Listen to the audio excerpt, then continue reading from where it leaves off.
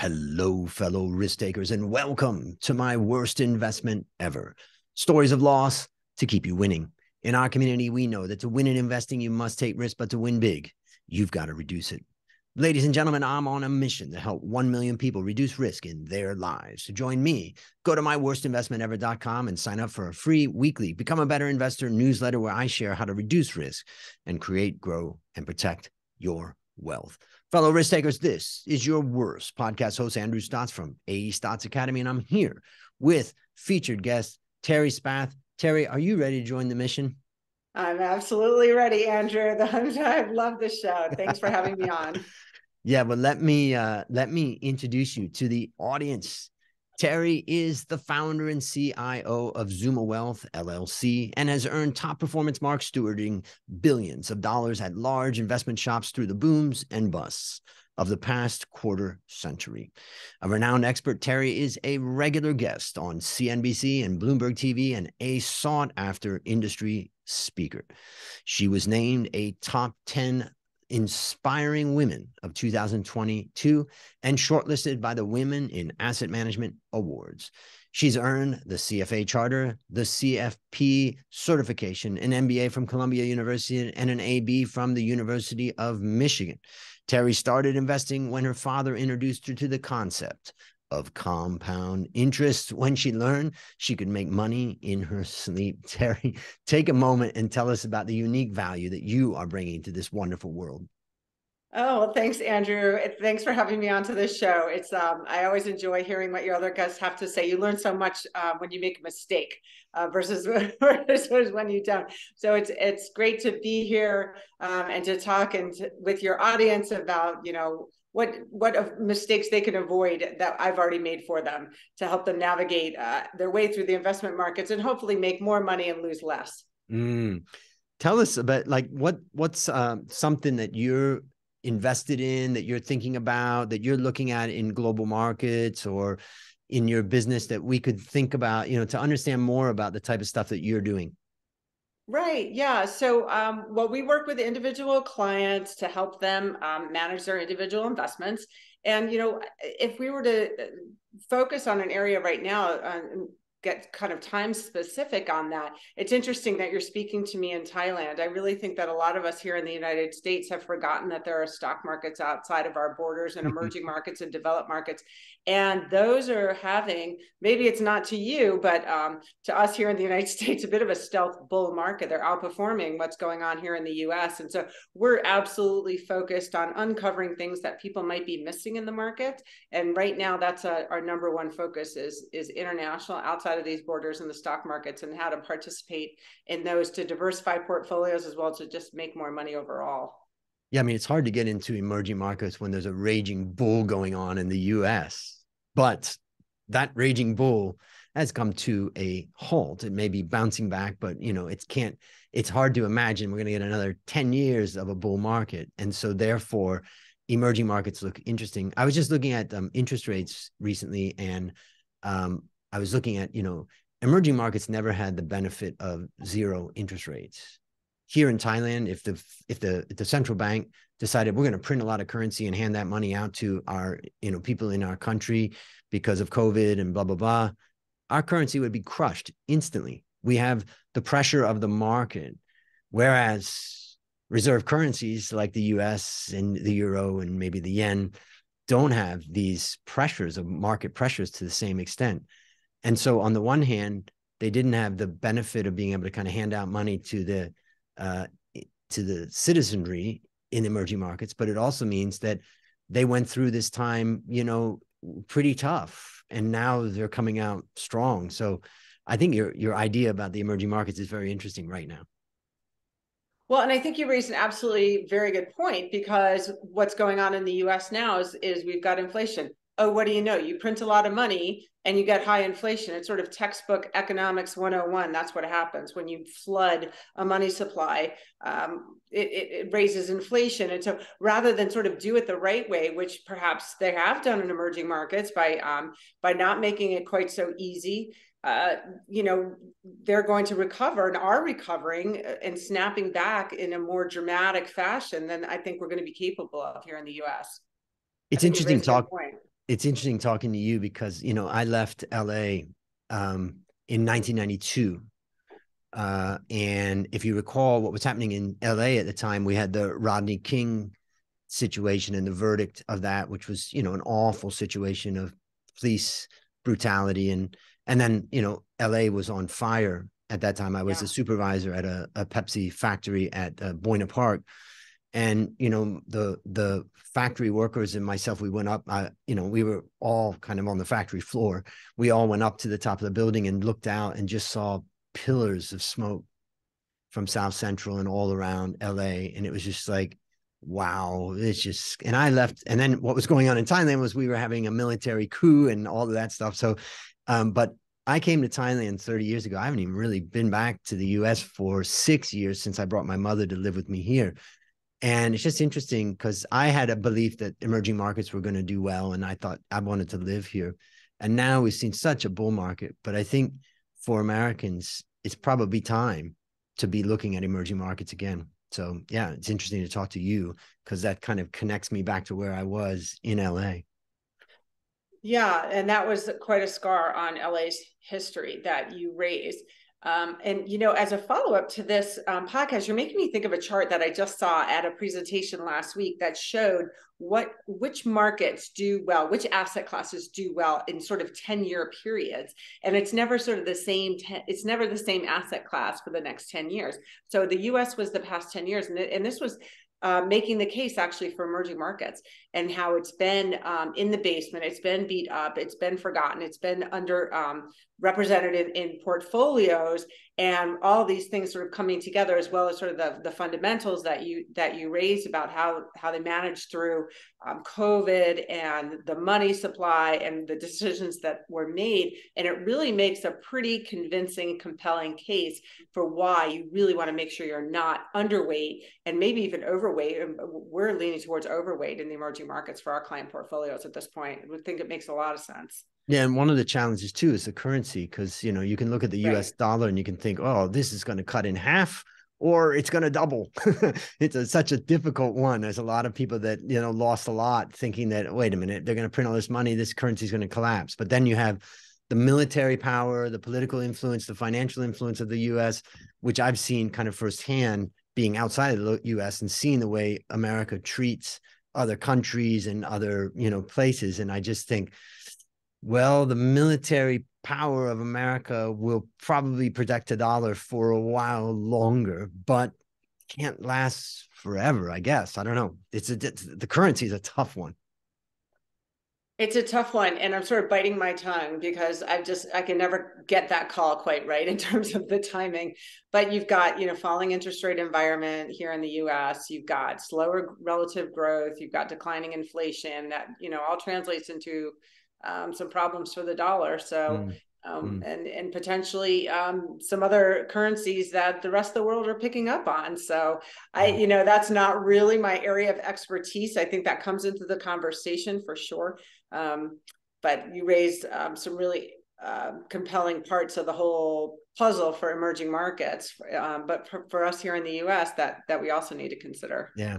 It's interesting. When I started as an analyst, we were talking about our CFA backgrounds before we turned on the recorder, and we both got our CFA charter a long time ago. Mine was in 2001 and yours was in 1997. Yep. But the Thai mutual fund industry basically didn't have any competition, and you couldn't invest outside of Thailand. We had a closed capital account and all that. And Thailand opened that capital account eventually. And what they did is they basically allowed a local asset management company to set up what would be called a foreign investment fund, where the underlying asset was, let's say, an ETF. And so they may own a Vanguard ETF in that instrument, but because they were so terrified that Thai people may not really understand the currency risk, they basically required that they would all be currency hedged. So, and it's something that's lasted for a long time. So if an individual investor in Thailand sets up a brokerage account and now goes and buys Apple, they're not going to be currency hedged. But if they bought a mutual fund in Thailand that invested in the US, or let's say they buy, S&P ETF directly through a broker here, they're going to be exposed to currency risk. But for many of them in the mutual fund space, they're not exposed to currency risk, which is an interesting, thing that they kind of did to protect the investor. But it's a lingering thing that's still there, and it has its good times, and maybe it will be its good times if the US dollar does face, a down cycle. So again, anyways. I'm not really making a call on that, but I think that on the margin, it's, it weighs towards a weaker US dollar going forward for some of the reasons I sort of rattled off: falling interest rates, slower relative growth. Those are two big ones that suggest a weaker dollar in the months and years ahead. And there's been a, vague, probably bigger than, not vague, like loss of or on the margin, loss of confidence in the US dollar. I'm sure you hear that much more outside of our borders than here inside of our borders. But I think that that's why you saw so much strength for a while in cryptocurrencies, and people are groping and reaching for other alternatives to the US dollar because they don't like some of the things that are going on. They think on a relative basis it's going to be weakening, and at some point you see a tipping point, and perhaps that takes a lot longer than people may guess. But I do think that those are risks that you're probably more aware of outside of our borders in Thailand and other places, and perhaps we are in Los Angeles and California and across the United States. What we're really aware of, and I was aware of it in 2008 during the Obama administration, when the US government really started using its power through the financial system to basically, if you're an Australian man or woman and you go to Hong Kong and you set up a Hong Kong bank account, the US government requires that you set up, that bank must provide a US tax-related document to that Australian who doesn't have any business in the US, and to that Hong Kong bank, they have to do that. And when they initiated all of that FATCA stuff that they brought in, and then they started to use the control of the financial system to do sanctions against individuals and companies, against people they didn't like, that happened, really kicked off real strong after the 2008 the mortgage crisis that the US went through. That was when I think a lot of people thought, oh, wait a minute, hold on, this is interesting. And now we've seen the full weaponization of that. And so for a lot of people, they're just afraid. Like if I'm in this system of the US dollar, there's a risk that I could just be shut down, even though I don't even do anything outside of, my country or whatever. So I think that that's another pressure on the currency. And I would say what's happening over the last couple of years is accelerating that, because countries are seeing, holy crap, if you can do that against other countries, whether that's, Russia in this case as an example, and the threats there for China related to the US dollar, then I think people are thinking, hey, I've got to protect myself, because if my bank accounts get shut down, my business is out. So that's another pressure. Is a little bit different from, let's say, the behavior of the government, but just a lot to think of, a lot to think about. Yeah. Those are some great stories and illustrations that we're not always focused on, sitting here and, in our comfortable places in the United States, not thinking about stuff that is actually going on. Yeah. Well, it's great to talk about all these things, but you know what? It's now time to share your worst investment ever. And since no one goes into their worst investment thinking it will be, tell us a bit about the circumstances leading up to, and then tell us your story. Oh gosh, I thought I was getting out of it, Andrew. My worst investment ever. Fortunately, there's like one bad investment I've ever made in my entire, 20 plus year career investing in the markets. Obviously, that's not the case, but I've sort of reached back into the beginning of my investment career because those were when the biggest mistakes were made. For me, I came out of Columbia Business School and got hired into a big company on the West Coast. I had a lot of money that I was investing, and I'd learned a lot. I was studying for the CFA, and I went to Columbia Business School, which I mentioned, which is actually where Warren Buffett went. And the philosophy of Columbia is very much in line with Benjamin Graham and Warren Buffett, which is that value investing, really pick good companies that have great moats around them and strong management, and buy them at a dirt cheap price. And that's what you should do. And so I came out, well trained in that arena, and working for a big company, and starting to put those ideas to work. And this was in sort of the mid 90s and into the late 90s. And I, at the time, lived up in the Bay Area in San Francisco. And so at that time, we started having more and more of these technology and internet companies that were coming out. And it's not going to be the story you think. I realize as I'm mentioning this, it's not going to be what you think.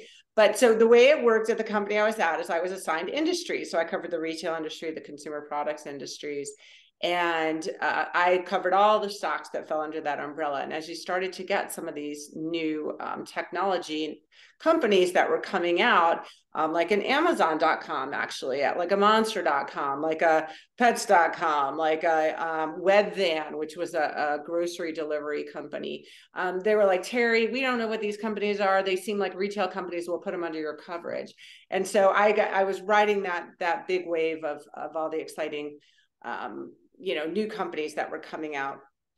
And where my mistake comes in. So again, we were buying conservatively in my training that I learned at Columbia about buying stuff cheap. I wasn't going to get fooled by these, I'm going to buy companies because they have a lot of eyeballs, but no profits. That was what they were telling us is how we should look at some of these companies that were coming out. And that's not to say I didn't play around with these on the side, but where I'm going with this whole story is that really pulled the market up, all the frenzy and the excitement that was going on in internet retail, as well as a lot of the other internet companies and the technology companies that were being built around those, the Ciscos, the Oracles that were driving a lot of the background for the growth of these companies. And when some of those started to collapse, it had a ripple effect that then killed the technology stock. So then it killed the NASDAQ, then it killed the broader market. And so while I gambled on the side with a lot of these fun internet retail companies, I covered Monster.com and got to ride around in a blimp that said Monster.com on it. I'm like, this is not, I don't know if I want to invest in this company, but I certainly want to ride in your blimp.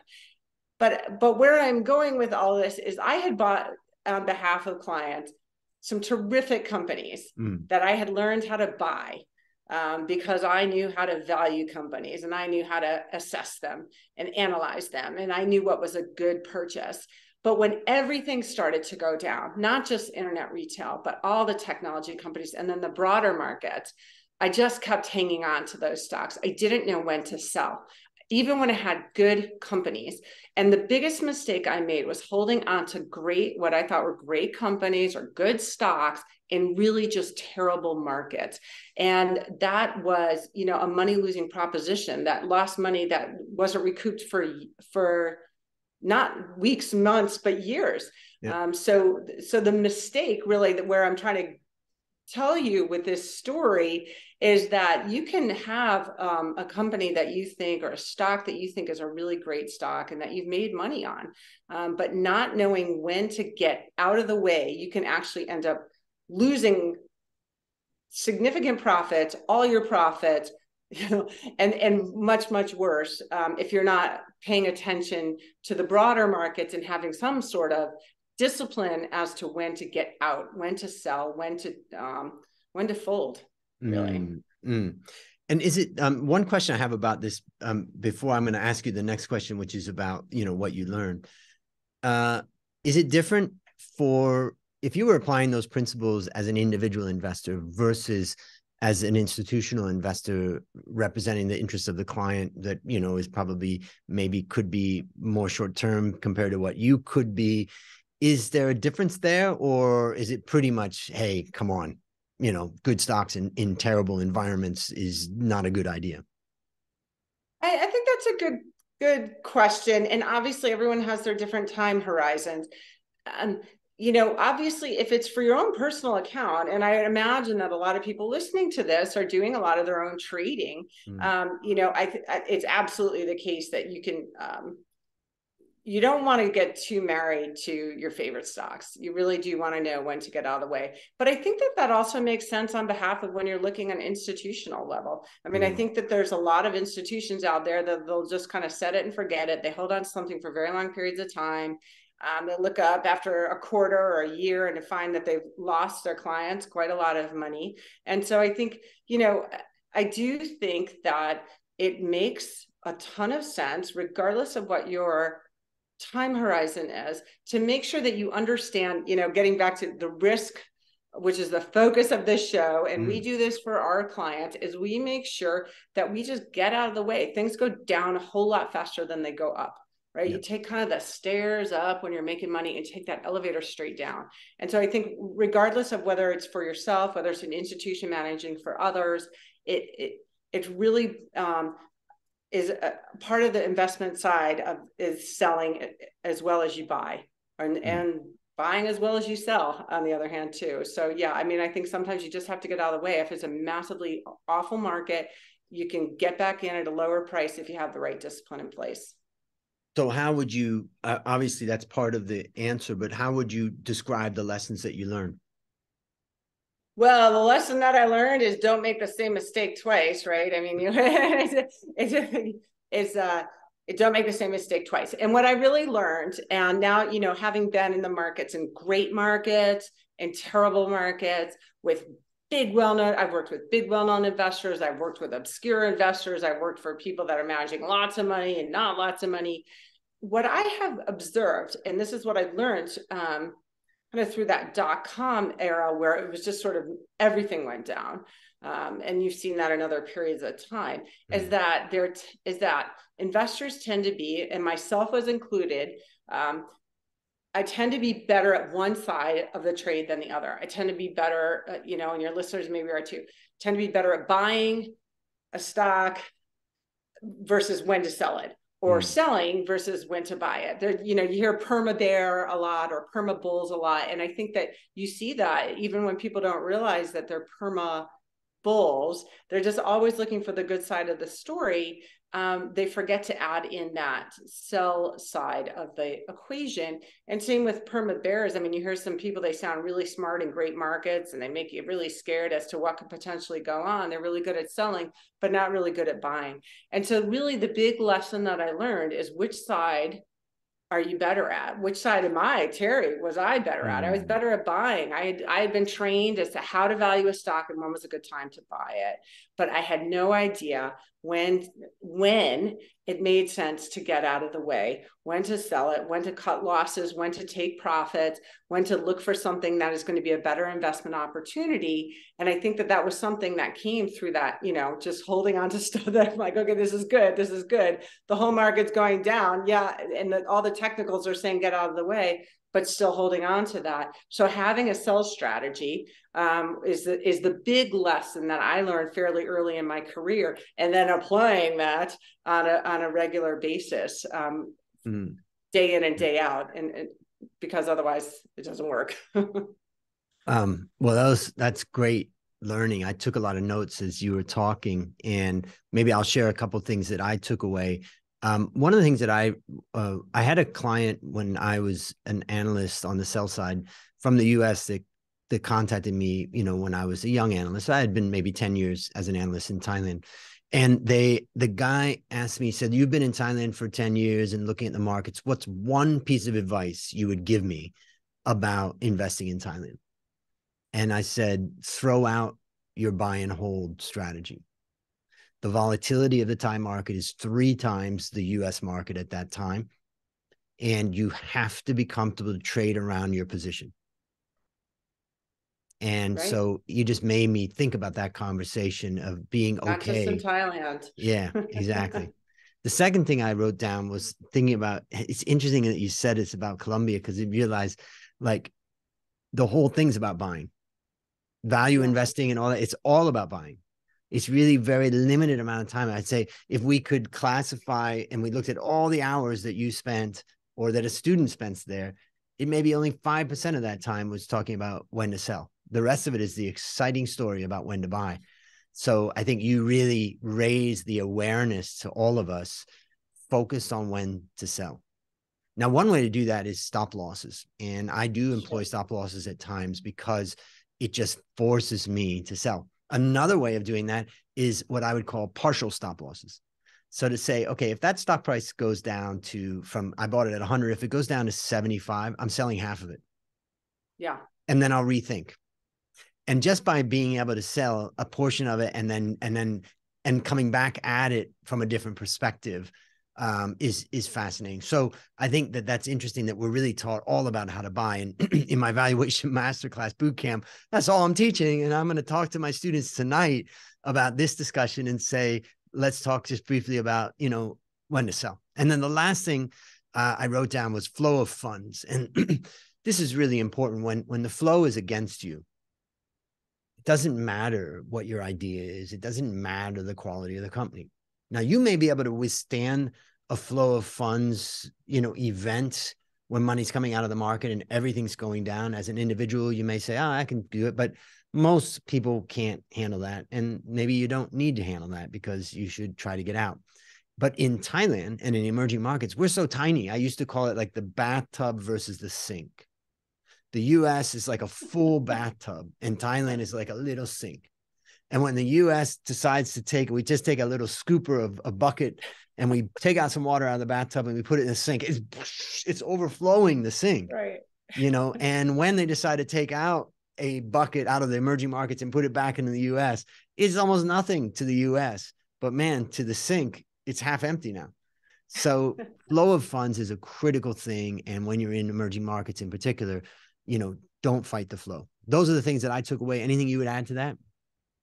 No, I love that analogy though about the bathtub and the sink. I mean, I think that makes it really easy to understand, and it's a much more memorable way of telling what I think I was trying to make a point of, which is that you can just be wrong. Sometimes you're just wrong, and you could thump your chest and march around for years and be wrong. So just I don't know if it's get out of the tub, get in the sink, or something, but it's that flow of funds can be driving that. And that can be, you can be right all day long, but if the flow is not going in your favor, you're not doing yourself any favors. So let's think about a young woman starting out in the asset management space. She gets a job at a big fund with a lot of money that they're managing, and she's got a good education in how to pick stocks and all that. And here she is listening to this podcast. And she's listening to you. So based upon what you learned from this story and what you continue to learn, what's one action that you'd recommend her to take to avoid suffering the same fate? One action. Can it be a 3-word action? I guess it's consistency, consistency, consistency. It's kind of like you hear location, location, location for real estate. It kind of flows off your tongue a little bit better, but it's consistency, consistency, consistency when it comes to investing. And so, it's easy for me to kind of spout to this person that we've sort of put out there, but making sure that you have the discipline. It's one thing to say, okay, this is what my self-discipline is going to be, but like you said, you've built in some of these protections through stop losses or through selling half of a position at a certain level. And I think that that's a great takeaway and a great lesson for anyone listening. It's what we do for our clients.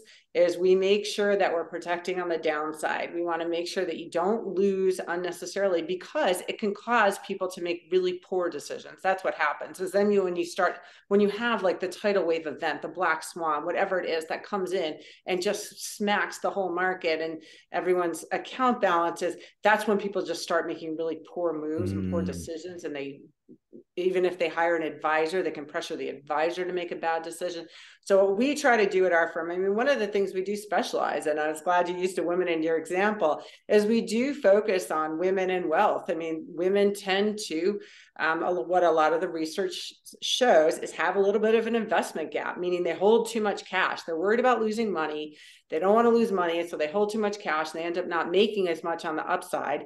They hear so many friends finally, put some money to work and then get hit because there's no sell discipline in place. So I guess if there's one action for this hypothetical, person who might be listening or anybody that's out there, is just to have a consistent, for most people, it's a sell discipline. Most people are better at buying than selling.